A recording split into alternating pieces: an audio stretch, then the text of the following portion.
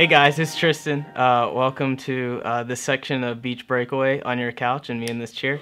I'm Tristan, of course, like I just said. I'm an intern here at Mount Zion.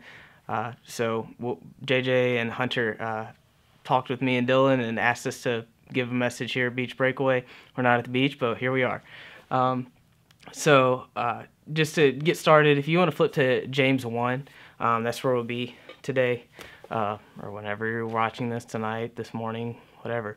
But I just wanted to give you all a story real quick. So, do y'all know the little hard candies? They're called Warheads, and they're just the most sour stuff on the outside of it. But as soon as you get to the sour stuff, it is the most insanely delicious hard candy you will have ever. Like, your mouth's all blue or green or whatever color you had, and it's incredible. It just really tastes good. So the thing is, you got to get through that really really sour stuff first. So I was in 5th grade, and I had a bunch of them from Halloween, and I like to have them and be like, I'm tough because I can have the sour, you know. So I'd take it and I'd hold it in my mouth and get through the sour. Well, I realized that if it was at the tip of my tongue, it was the most painful. So I was like, I'm going to put it at the tip of my tongue. Well, I put that Warhead at the tip of my tongue, and I kept it there like a man. And sure enough, for about 3 weeks after that, I had the tip of my tongue pretty inflamed, and couldn't taste with it for 3-4 weeks. It was pretty terrible. So lesson learned here: don't put sour stuff at the tip of your tongue. It's not a good idea. It kind of ruined Warheads for me. I still eat them from time to time, but. James chapter 3. So I'll read verses 1 and 2. Not many of you should become teachers, my brothers, for you know that we who teach will be judged with a greater strictness. For we all stumble in many ways, and if anyone does not stumble in what he says, he is a perfect man, able to bridle his whole body. So I've always heard that the best way to learn is to teach. I guess the best kind of illustration I can give you is, recently I just started, I felt called to ministry, and I've given a couple of messages. I know a few of you have heard it before. Some of y'all probably don't know who I am at all, but that's okay. Hi, I'm Tristan. Let's be friends. But what's happened is through having to actually teach the word and what I'm about to do, to you guys, and what I've found, I've learned so much more than I have just getting into the scripture without the responsibility and just the pressure of really trying to figure out what God would have me voice to y'all, not just the pressure of trying to see what God would want to tell me. It seems it's become just a very different level of responsibility, and through that it says, that we who teach will be judged with a greater strictness. I read that after feeling called to ministry, and just that weighs heavy. It's something that really does make me feel responsible for the things I do, even more so than before. I mean, if I'm trying to set an example for you guys, and even more so, you're trying to set an example for your lost friends and everything, we have to really make sure we're coming across the right way, because we're expected to be judged with a greater strictness. So in James 3, verse 2, the second sentence, and if anyone does not stumble in what he says, he is a perfect man, able also to bridle his whole body. If we put bits into the mouths of horses so they obey us, we guide their whole bodies as well. Look at the ships also. Though they are so large and are driven by strong winds, they are guided by a very small rudder whenever the will of the pilot directs, wherever it is. So a lot of you might not know what a bridle and a bit is for a horse, or you might have heard that before, but don't know what it means or what the importance is. So this, black strap or multiple straps and buckles and whatnot, this is actually the bridle.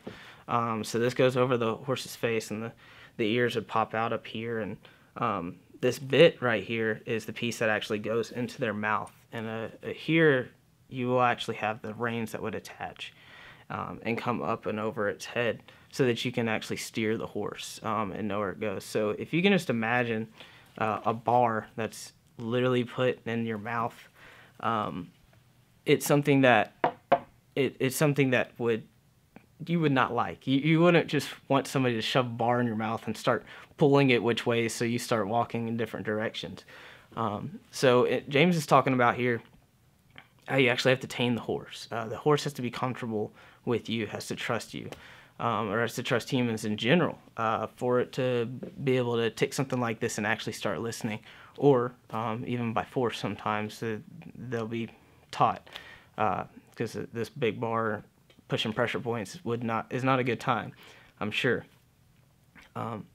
So we get this imagery of a horse being steered, and it actually talks about, since they'll obey us, since we're guiding them with the bit, it'll actually guide their entire body. Moving on from that, he even explains how a ship's rudder. I know most of you actually probably know what a rudder is, which is the little part that's going to be in the back of the ship. It's going to be vertical with the ship, and it's going to allow you to steer. And so the pilot is able to actually turn that, just this a little thing, to steer the entire big ship or boat. And so with that, we're able to get this idea of these are controllable things. And the importance of it being controllable and everything actually kind of goes into the next verse, which is verse 5. See also, the tongue is a small member, yet it boasts of great things. How great a forest is set ablaze by such a small fire, and the tongue is a fire, a world of unrighteousness. The tongue is set among our members, staining the whole body, setting on fire the entire course of life, and set on fire by hell. This imagery that James is giving us is kind of really interesting. Saying that the tongue is a fire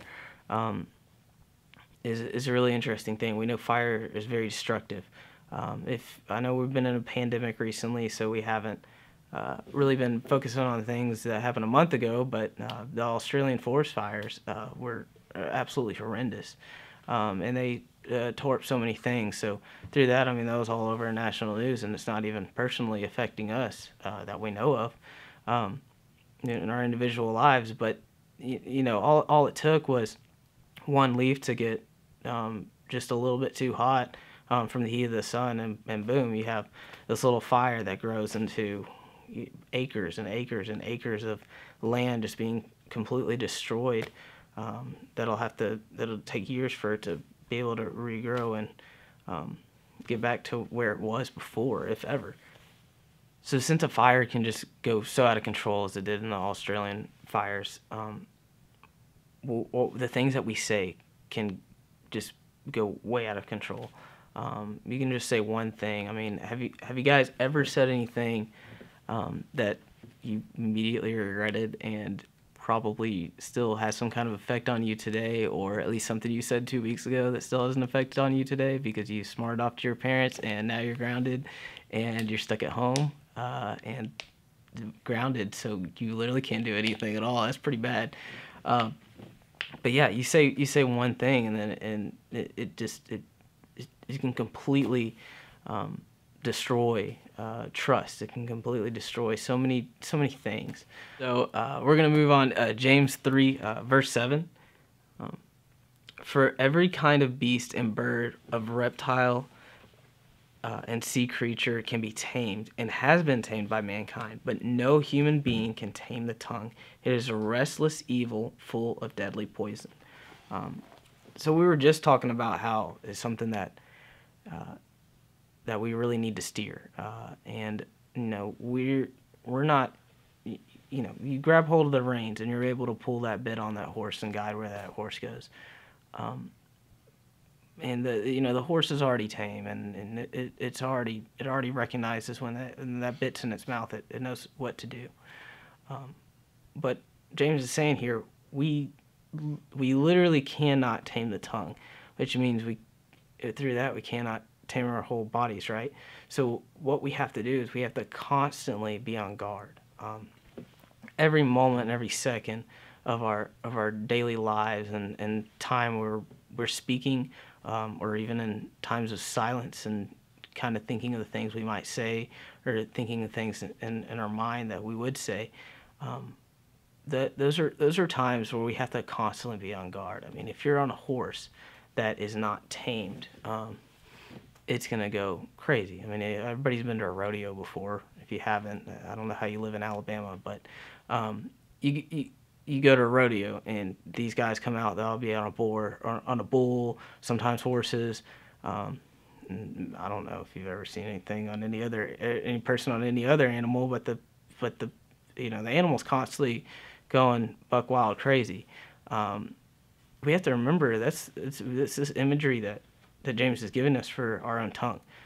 We have to we're fleshly beings. We have to take up our cross, as it says in Luke, or as Luke says. We have to take up our cross and die to our flesh daily. So through that, we've got to constantly just be on guard and not, in the moment, not say anything dumb, because you can be fine or whatever, and you might think that your heart's in a good place, but as soon as you say something that exposes the truth of where you really are, that's what can change everything. So in James chapter 3, we're going to go into verse 8 now. We're going to actually read to the end. With it we bless our Lord and Father, and with it we curse people who are made in the likeness of God. From the same mouth come blessing and cursing, my brothers. These things ought not to be so. Does a spring pour forth from the same opening both fresh and salt water? Can a fig tree, my brothers, bear olives, or a grapevine produce figs? Neither can a salt pond yield fresh water. So what James is saying here is we say good things, we say bad things. I mean, we're human beings. This is what we do, and especially as Christians, we want to be good to people. So we're trying to say nice things. We're trying to be kind, courteous, and see our bodies the right way, right? And our actions and everything. But sometimes our fleshly side comes out, and that's where we sin, right? So we have this really big confliction here within our own selves and our own actions and what we say specifically. He continues to give this imagery that you can't have like, you're not going to go to the ocean. You're not going to go to the ocean and get fresh water. It's all salt water, and you're not going to go to a pond that is nowhere near the ocean and is a freshwater pond and get salt water, or you're not going to go to a spring and get salt water. That's just not how that works. And so if that were the case, there'd be a lot of confliction. The salt would overpower the fresh water, and there would be no way to actually separate those things. So just the same as a pure heart and a heart of evil and wickedness and ill intent, you can't have a pure heart that has any bit of wickedness or anything, because that would just completely overpower the purity of the heart in and of itself. So if your heart is what is guiding your tongue, and your tongue is what's guiding your heart, then they should be one and the same. So if you're saying things that are just absolutely not bringing glory to God in any way, shape, or form, then that is going to be something that is going to be that exact conflict. The wickedness is coming in, and it is exposing where your heart really is. So really, try to watch what you say, and when you say things that are just not bringing glory to God, really examine yourself, examine your heart, and really go to the Lord and ask Him to continue to expose your weaknesses, so that you can turn more to Him and He can purify you.